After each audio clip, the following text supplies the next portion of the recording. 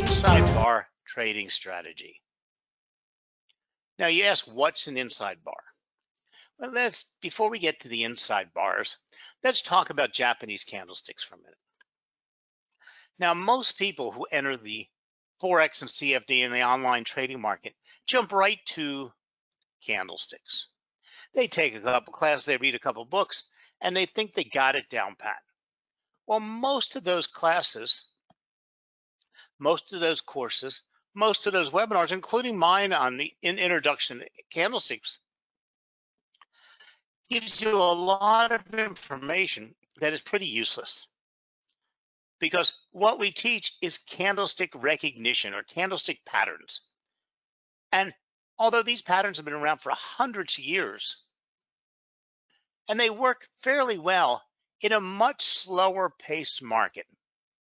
If you're buying stocks, if you're trading commodities, not in a CFD format, not when you're just trading for a couple pips one way or another, candlestick formation and the patterns they give you can work extremely well. But in our fast-paced online trading market, they don't work as well, because what you're doing is you're just memorizing when this candle happens, that candle happens, that candle happens, they come together. You do this. And so that you understand it, I've given you in a handout on your screen the candlestick cheat sheet. That shows you the top 36 candlestick patterns, how they come out and what you're supposed to do with them and how they're supposed to help you trade. And that is simply memorizing and mastering pattern recognition. But for us, it doesn't really help that much, because we have to be more concerned with price and fast-paced moving assets. So there's many other ways to use candlesticks, because candlesticks are a great tool. Now, one of those ways, and there are a lot, there's the indecision candles, there's tons of them, okay? There's tons of different strategies that employ different candlestick patterns or different candlestick reactions. I firmly believe that price action and seeing what price is doing is the only thing that's going to help you. And candlesticks can help you see exactly what price is doing. So we're going to be talking about what we're going to describe as the inside bar. So as the name implies, an inside bar forms inside of a large candlestick called a mother bar. Great name, mother bar. It's a pattern that forms after a large move in the market and represents a period of consolidation. This is why trading this pattern can be so profitable. You are essentially buying or selling a breakout or a continuation of the preceding trend. So notice how the second candle in the image is completely engulfed or contained by the previous candle. Here is the last candle, preceding candle. This is the current candle. And if you notice, the entire body of the candle, and this is called the body, is inside the body of the previous candle. So if you imagine this is mama here,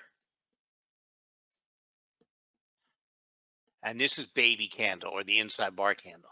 Baby candle is within mama's, not her neck and her legs, but inside mama's body.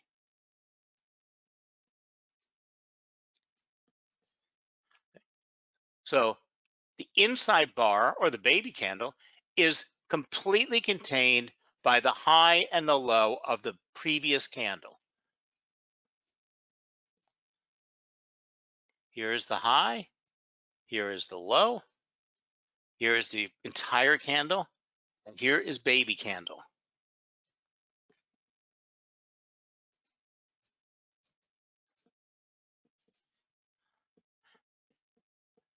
So notice how the second candle in the image is completely engulfed or contained by the previous candle. In this case, the bearish candle or the mother bar represents a broader downtrend, while the bullish candle, the inside bar, represents a consolidation after a big decline. Keep in mind that there can be more than one candlestick that forms and is also fully engulfed by the candlestick to the left. So you can have times where you have mama candle here, and then you can have baby candle here, and you can have another baby candle here, and you can have another baby candle here, because all of these are fully contained within mama. So at the minimum, it requires two candlesticks, two complete sessions. So you have always the mama candle and baby candle, but you can have mama candle and twins, quadruplets.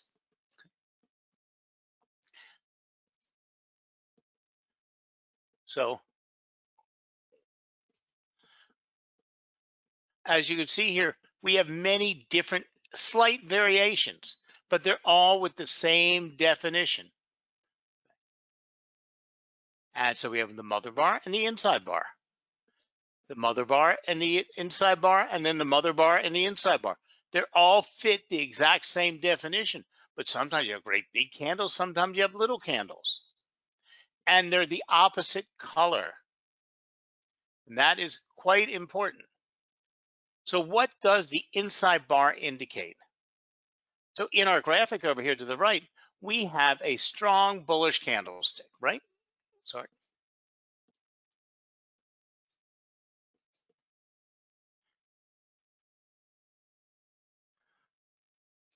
Okay, before we go on any farther, I need to explain something that some, especially new traders, don't understand.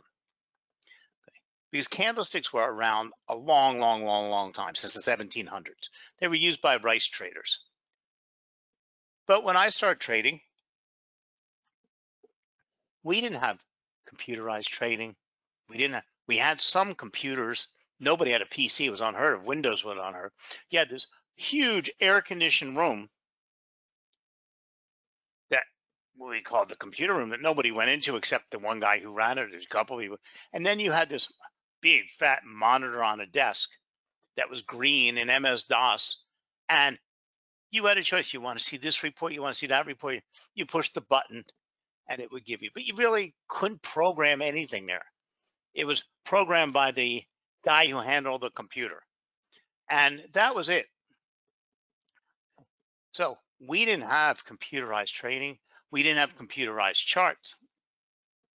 And back in those days, we sat in the pits and we had notebooks, binders with graph paper, and we only traded a few assets. I was only trading livestock back in those days. And you would sit there with your graph paper and your pencil and you would draw each, and I'm a bar chart trader. I traded from bars. Most people did. Some people used candlesticks. And so in those days, we would put the high, the low, the open, the close, and form the candlestick.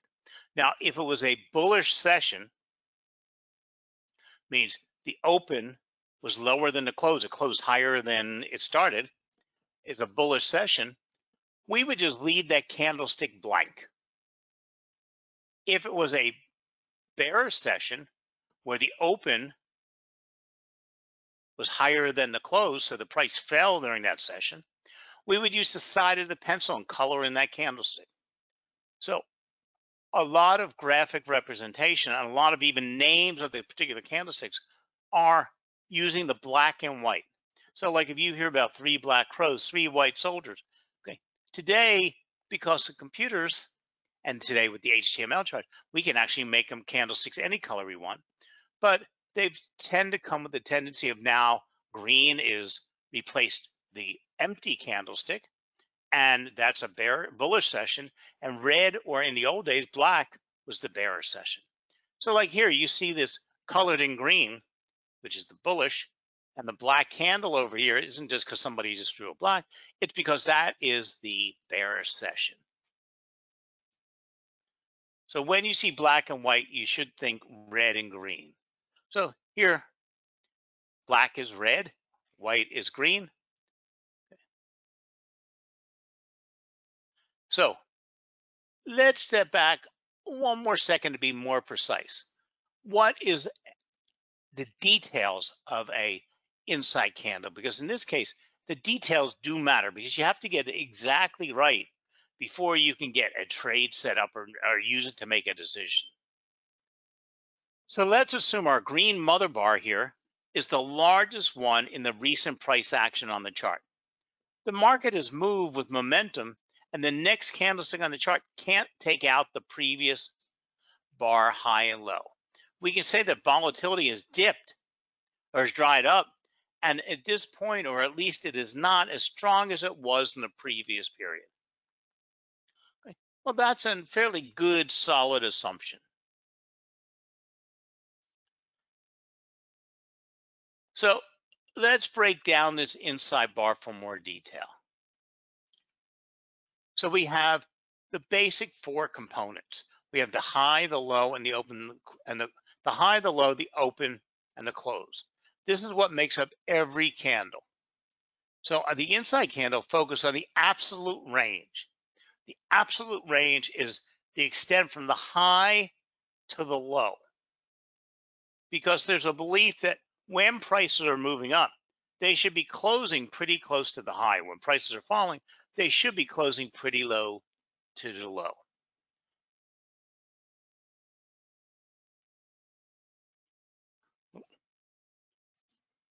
I don't know where that's coming from. Okay. So what is an inside bar, an inside candlestick? This happens as the move is digested. Remember, we have traders using all different time frames so that we could have traders taking profit from longer time frames, momentum traders bailing out because there was no follow through, contrarians who were doing. So you have all types of people taking different positions. Now, there are more reasons, of course, but we can't cover all of those scenarios. Just the higher level ones. Understand that when you see this type of candlestick pattern, whether you're Forex trading or trading stocks, you're looking at inside bar trading types of setups that depend on momentum showing up to carry the price through the high and the low of the previous candlestick. The candlestick looks strong because it's one of the only two candlesticks shown. We can say with confidence, strong bullish if the green candlestick is larger than most of the price action. That would have formed on the left. Okay. But when we have to look at it in a real chart with lots of things going on, okay, we have to see it's not so obvious. So we have to see what defines that inside bar candle. Now remember,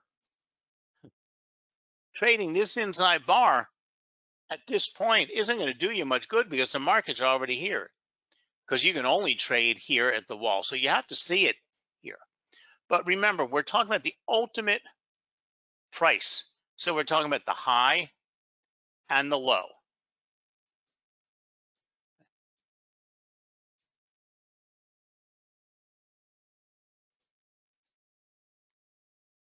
And then we're looking at the next candles. So once we've defined the high and the low, we can see we have two candles, one after another. Now, we could have just had one. In this case, we have two that are fully contained within that previous move.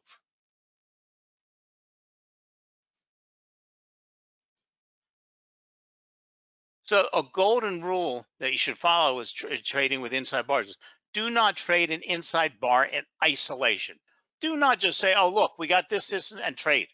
You need to be looking at all of price action. And we need to look at the psychology behind the inside bar. Since the inside candle has a lower high and a higher low than the previous candle on the chart, this indicates that the asset is consolidating. So what is consolidating? It is consolidating because the bulls cannot manage to create a higher high at the same time the bears failed to create a lower low. As such, there is not enough buying or selling pressure to break the previous candle's high or low. So let me share with you a little presentation that might explain it to you a little bit better. And then we'll go on and look at this on a real chart.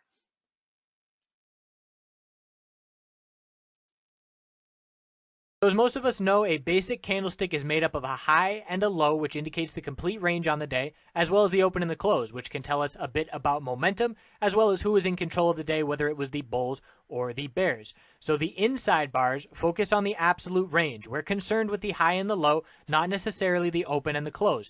And what this shows us is that a range is tightening. We have a lower high and a higher low forming. So an inside bar is when the range of a candlestick fits completely within the range of the previous candlestick, showing a tightening range. So here is our mother bar. That is what we refer to as the candlestick with the larger range. And then the inside bar comes after it, and it forms a tightening range. If the inside bar were to come on the left side of the candlestick, that does not count, because we want to show through time that the range is tightening. We have a lower high and a higher low forming, and it's usually accompanied by a decline in volume, and it shows us that an equilibrium is being reached. Now, why does the high and the low matter? Because of that equilibrium. It's a tightening range. And if you were to zoom in on any time frame, and you will see these inside bar patterns on every time frame. So if you were on the hourly time frame and seeing inside bars, if you zoomed into the 5-minute time frame, you would see higher lows and lower highs with a tightening range, and that leads to a point, a flex point, where we eventually have a break because you cannot get any tighter once we see the range just shrink, shrink, shrink, and then we have our break. And on that break is when we see a break and a spike in volatility with momentum as well. And it's significant because it gives traders a heads up what to watch for on that break. It's usually declining volume, as I said, the tightening range, and the break is with a spike in volume. Oftentimes, I recognize that a break is about to occur, not only because the price level is so very clear, but it's because the volume spike is accompanying it. So what we're looking at for a break of the inside bar, let's say these two candlesticks have completely formed. We have the range of the inside bar, and on the third candlestick, if we break the high of the inside bar, it's a bull break, and if we break the low of the inside bar, it is a bear break. So it is the price level, the high and the low, that we are looking at to indicate the trade. Now, how do inside bars work? They develop in strong market conditions after breakouts or breakdowns. So you see a strong breakout, you see the price slow down and trade sideways while we consolidate. Here's an example right here where we have a large range candlestick on a breakout. Then we see a smaller range and a tighter range, 2 inside bars in a row before we finally get a bull break and continuation. So in this example, the bullish signal for entering the trade would have been the break on the second inside bar. As soon as the high of that inside bar broke, that's your bull signal looking for continuation to the upside. So the inside bar pattern, by definition, is showing us consolidation is occurring. And obviously consolidation most often occurs after a big move to the upside or a big move to the downside. So you can look at these and look at the macro or micro version. So the macro is the zoomed out version with just a few candlesticks. If this were the daily time frame here and we zoomed in, this is a micro version where we have, let's say these are half an hour candlesticks, and it shows us, rather than just a few candlesticks showing us highs and lows, this is showing us the range in between the highs and the lows, tightening range. It often occurs with triangle patterns or pennant patterns, but you don't even need to be aware of these trend lines because it's the high and the low that we are concerned with. And these trend lines are just a bit of a guide to show us when the flex point is coming as to when the break is most likely to occur, because we are running out of space and it's getting tight to the point where we know a break is imminent. So that's why these inside bars alerts are so significant, because it tells us, pay attention, things are tightening up, we're going to see a volume spike and a breakout from this tight pattern that we are currently in, and it's going to indicate the direction that momentum is heading. In this first example of inside bars, we're going to be looking at Apple on the daily time frame, and this was coming after a gap up on earnings back in February of 2017. So that is the preceding action being volatile and a strong move to the upside with big volume accompanying it. After that plays out, we see the volume drop off over the next 2 days and the range tighten. So the following day was an inside bar. You can see the high and the low completely fitting within the high and the low of the previous day, which is the mother bar. So we have our mother bar or inside bar. Next day was another higher low, lower high, inside bar for the second day in a row. Volume dropped off again just barely. And then on the third day of this pattern, actually the fourth day, we see a bull break over the high of the previous day, and it comes with an increase in volume, and then from there it showed us bull momentum and the bulls continued to the upside. So we see a very clear pattern, and this is a very simple pattern. Once you get it down, you can pick out these inside bars very easily visually by looking at the chart. So multiple inside bars in a row. If we were to look at it on the hourly time frame, here is the run up on earnings, and then this is when the consolidation begins. It's a tightening range. We're trading sideways. Look at the volume. Each period of volume is lower, lower, lower, and then it spikes with the bull break here. So we had our high of the original bull move, our low on the consolidation, our lower high then formed, our higher low, lower high, higher low. There's our break. So a way that I visually mark these out a bit better is I put some lines where the candlesticks ranges top out. So I can see the lower highs, higher lows, and then we just patiently wait for that break. And getting a little cluttered in there, so I would remove that one because this is the top of the inside bar, the most recent one. And then there's our bull break on the candlestick as soon as we break above the previous high, and that is a volume spike. And then momentum, look at momentum go. It's up to the upside. So on the daily time frame, the high of this second inside bar was at 129.19. As soon as we break 129.19, that is the bull signal for entering a trade, and then we see the follow through. Now, that all sounds very, very simple. But the fact is, there are some characteristics that matter, because you can't just randomly see this happen and then jump in and trade, and you'll eventually lose your butt. Okay. So if we can agree that there is no edge in simply selling or buying areas where inside bars show up, what type of strategy can we use? We can use any type of trading strategy. It's not an inside bar trading strategy, though. We are not trading the inside bar. We are trading location, structure, market mechanics, and using the inside bar as a trading entry strategy. So remember, location is just not for real estate. And this is a vital distinction. When we see that inside bar, it's also marking us our entry point, and then we have to wait for the next bar to reach that price, whether it's up or down, to make an entry.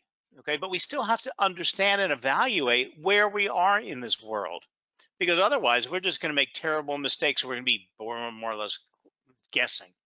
So look for inside bars to show up in areas where we can expect some type of price action. In other words, by having support and resistance lines on your chart.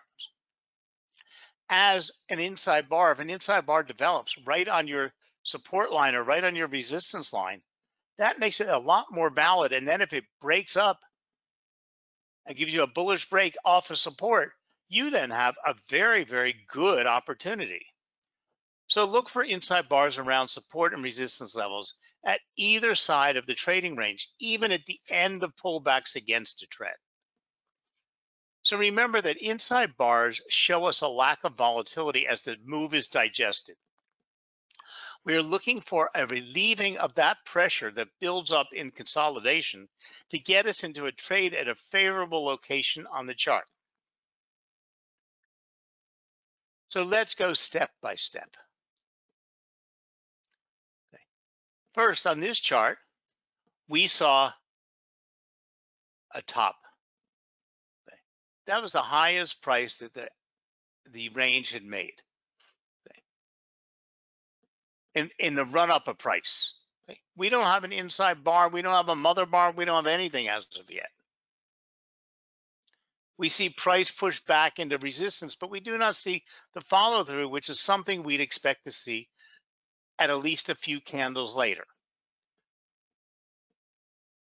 Price has broken the support level that formed around B, and prices pull back towards what we may be potential resistance. But again, we do not we're only reading price action yet, because we don't have a mother bar and a baby bar, but we have to be reading what the price is telling us. What we're looking for is something to tell us, okay, we could enter a trade and what price we should enter that trade.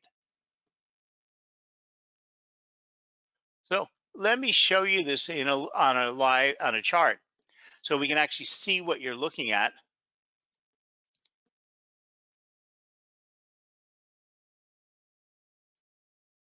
On this next example, we're looking at gold on the hourly time frame, and we're going to find an inside bar here. We can see we're in an uptrend of higher lows and higher highs. We're trading sideways and consolidating, and we're looking for a break. And here is an inside bar. So we can see the range here of this candlestick is 1241.97 is the low, 1244.01 is the high, and the next candlestick on declining volume fits completely within that range. As soon as the high of this inside candlestick breaks, that is our bull signal. It comes with a little uptick in volume, and then the move that follows it shows the bulls have significant momentum to the upside. So as soon as the high of this inside bar breaks at 1243.66, that is our bullish entry. And if we were to zoom out and look at it on the 5-minute time frame, it looks a bit different, where we have our high, low, lower high, higher low, lower high, tight, tight, tight, bull break on increasing bull volume, and then follow through to the upside. So same scenario where I would be drawing the high and the low of the most recent inside bar to be watching. That is the range of the daily candlestick that formed as the inside bar. And then as soon as we saw that move to the upside, we saw a couple hours of follow through with big time momentum favoring those bulls. Now, we talk about the daily and the hourly, but you could be using an hour chart to isolate them and a 15-minute chart to actually see them in more detail.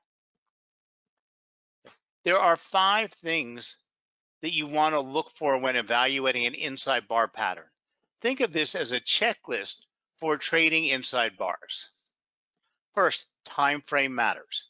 And for our type of trading, you can look at a 4-hour chart, then a 1-hour chart, and then a 15-minute chart. So, or just let's stick with the 1 hour. Take the 1 hour, find when an inside bar, mother bar and an inside bar form, draw your tops and bottoms of the mother bar, and then convert it over to a 15-minute, and those 2 lines you just drawn on there give you, and you can watch it when it breaks out of that range in the 15-minute chart, and that's where you would enter for our type of trading. So first and foremost, the time frame you use to trade inside bars is extremely important. As a general rule, any time frame less than the daily should be avoided for this strategy, except when you're trading in our type of market. This is because the lower time frames are influenced by noise. So you don't want to go down to a half hour and 15 minutes. An hour is the lowest you should go. You might even try a 2-hour or a 4-hour. An inside bar that forms in a higher time frame has more weight simply because the pattern took more time to form.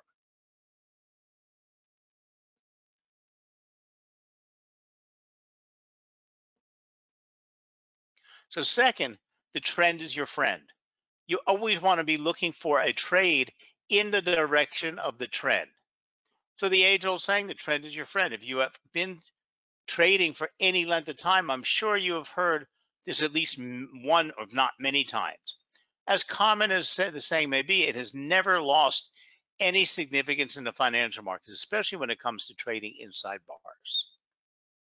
So in fact, trading with the trend is the only way to trade an inside bar trade setup. So even though you may get a break upward that gives you bullish entry price, if the trend is down, do not trade it.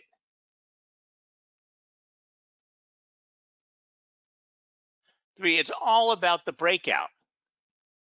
The best inside bar setup formed just after a break of consolidation where the preceding trend is set to resume. Remember, trend is your friend. For this reason, it is quite simple. A period of consolidation within a broader trend is the market's way of regrouping. In an uptrend, the consolidation is triggered when longs decide to begin taking profits. This causes a market pullback where new buyers step in and buy. So as we can see here, you can see that push. We have a uptrend that moved into consolidation. We have the breakout of the consolidation, and we have the continuation of the move up. So what we got was our mother bar with our baby bar, which gave us the price point in which we should enter, and that trade would have been a bullish trade, and we would have traded here and would have ridden the rest of that trend upward. 4 is you have to always set your risk-reward ratio. A favorable risk-reward ratio is needed for any setup taken here. This is true whether you're trading an inside bar, pin bar, or wedge breakout. Each and every strategy needs to be accompanied by a favorable risk-to-reward ratio. So what's a favorable ratio? It means always keeping your risk to no more than half the potential reward. So if you think you can take 200 pips, your stop loss can be no more than 100 pips away from your entry price. If using a more aggressive stop loss strategy, that means selecting inside bars that form near the upper or the lower range of the mother bar. This will allow you to achieve a much more favorable risk to reward ratio. That means, but it also gives you less opportunities, but you have to look for the specific setup and opportunity. And last, size matters. Last but not least, the size of the inside bar relative to the mother bar is extremely important. This idea piggybacks off the number 4 of the risk reward ratio, where the inside bar forms an upper or lower range of the mother bar. In my experience, the smaller the inside bar is relative to the mother bar, the greater your chances are of experiencing a profitable setup. My rule of thumb, or what my eye looks for, is I'm looking for a big, broad mother bar and a tiny, and that's why I always call it tiny little baby bar. Because you know what, when you have a big, broad mother bar, and then you have a big, long second bar, uh, you both have very big candles with a lot of movement. Doesn't really mean consolidation and a breakout. So remember that an inside bar represents consolidation after a large move. This is what makes the pattern so lucrative. The fact that we are trading a breakout after a period of consolidation. Therefore, the tighter the consolidation is, the more volatile the ensuing breakout will be. Of course, this isn't always the case, but in my experience, it holds true more often than not, especially when you get a small little baby bar. What doesn't matter when trading this particular pattern is whether the inside bar itself is bullish or bearish. In other words, if a market is an uptrend and the inside bar forms inside of a large bullish candle, it doesn't matter if that inside bar is bullish or bearish. Same old true when trading a bearish pattern. The only thing that matters is whether the mother bar is bullish or bearish. The formation of the mother bar in combination with the trend is what tells you which way to trade an inside bar setup. But remember, we're only going to trade in the direction of the trend. So you only have 50% opportunity because the other 50 may be a beautiful breakout, but we're not trading against the trend. So remember, we are not really trading an inside bar strategy, but in this case, we are trading two strategies and using the inside bars for our entry point.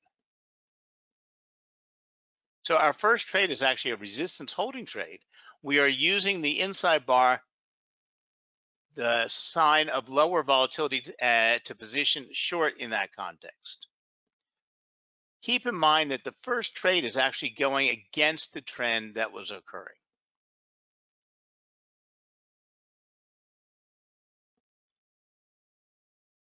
So the question is, do we need a perfect inside bar? When the price action completes an inside candle on the chart, you should mark the low and the high of the inside bar consolidation range. These two levels are used to trigger a potential trade. The inside candle clues us into the eventual breakout and likelihood of a continuation pattern. In simple terms, if the price action interrupts the range upward, then you should go long. If the price action breaks the range downward, then you should trade to the short side.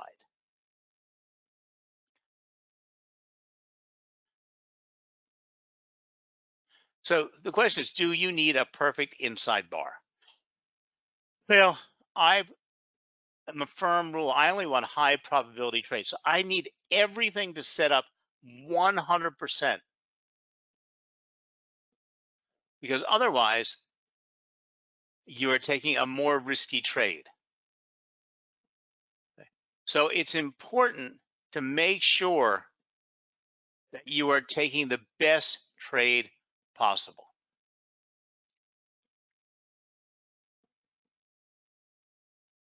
So if you want to learn more about using an inside bar as your trading trigger, You can do so by going to albexo.com and going to their education center.